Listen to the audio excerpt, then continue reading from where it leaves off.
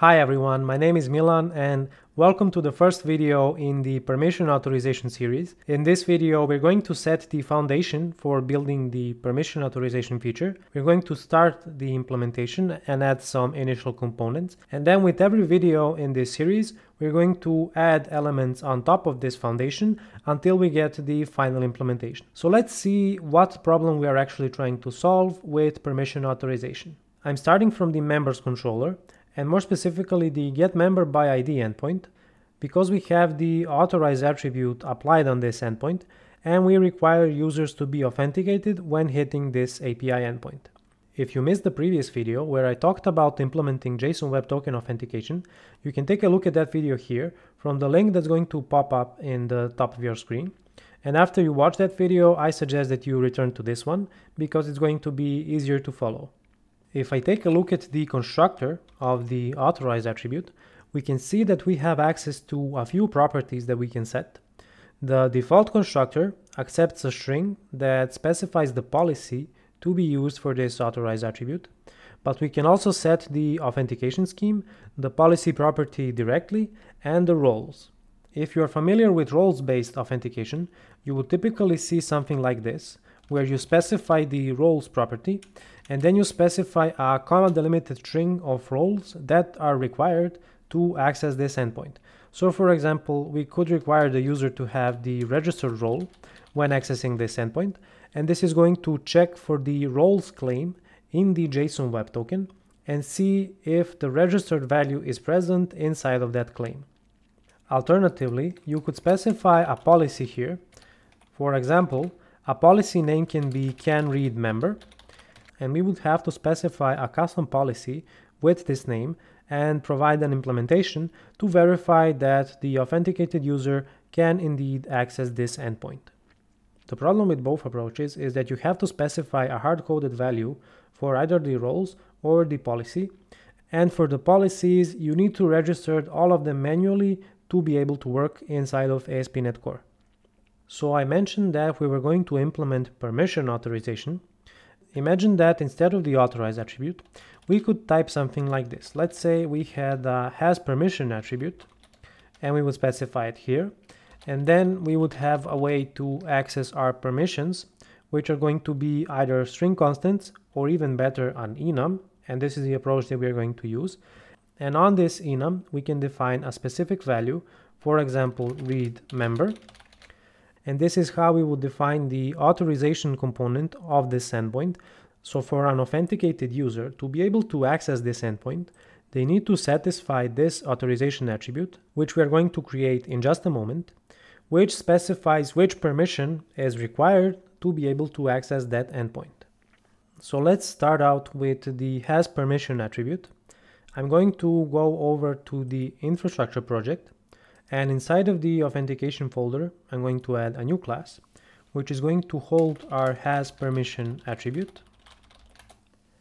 This attribute is going to inherit from the authorize attribute that we just saw. So I'm going to make this class public and sealed and make it inherit from the existing authorized attribute. Let's define a constructor on our attribute. We are going to have just one argument, which is going to be a string representing our permission that is required to satisfy this HasPermissionAttribute. And we can pass this permission to our base constructor to specify the policy that is required on the authorized attribute. So I'm going to use this permission to specify a policy that needs to be fulfilled for an authenticated user to be able to pass authorization. Let's also create a class that is going to hold the permissions. So I'm going to say permission, and for starters, I'm going to make it public and static. And I'm just going to add one constant, which is going to be the permission that we had in the members controller a moment ago. And the name of this permission is going to be read member, and I'm just going to assign it the same value. All right, so now if I go back to the members controller, I can add a reference to the infrastructure project, and we can get access to the HasPermissionAttribute. So I'm going to go ahead and do that. And now this compiles. We have the HasPermissionAttribute, and we are specifying our permission as a string. So this is one way that we can approach this. But a better approach would probably be to use enums instead of constant strings. So let's go ahead and make that change. I'll go to the read member permission, and I'm going to turn this class from a static class into an enum. Let's get rid of this constant string, and let's define our permission as an actual enum value. So I'm going to say read member and give it a value of 1. Now if I go back to the members controller, you can see that we are going to get a compile error here. This is because the HasPermissionAttribute is expecting a string instead of an enum. So I'm going to fix that. Let's go to the HasPermissionAttribute, and I'm going to change this from a string into a permission enum. So now the members controller should be fine, but I need to convert the permission instance to a string to satisfy the policy that is required for the authorized attribute. And now if I go back to the members controller, you can see that everything compiles. This time we are using enums instead of constant strings, and we have a very elegant way to define which permission is required to access a certain endpoint. Based on our requirements, we can use as much granularity as we need for defining these permissions. We could have one high-level permission that we could place on the controller level. For example, if I go into the permission enum, let's say instead of the read member, I want to have a higher level permission, for example, access members.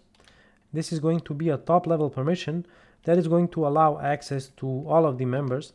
I'm going to give it a value of 1 and make the read member permission a value of 2. And if I go back to the members controller, we can define this permission on the controller level right here and specify the HasPermissionAttribute. And here I can say permission access members.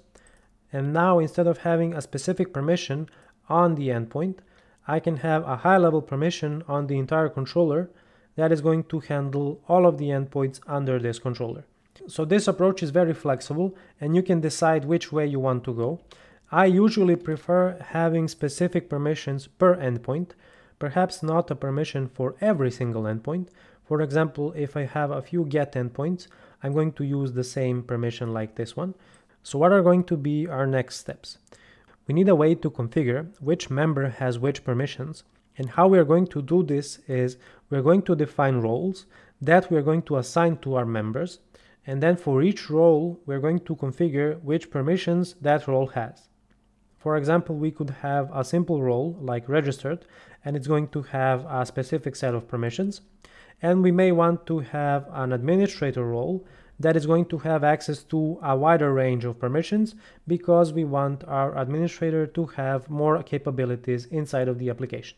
I hope that you enjoyed this video, even though it's just an introduction to the permission authorization topic.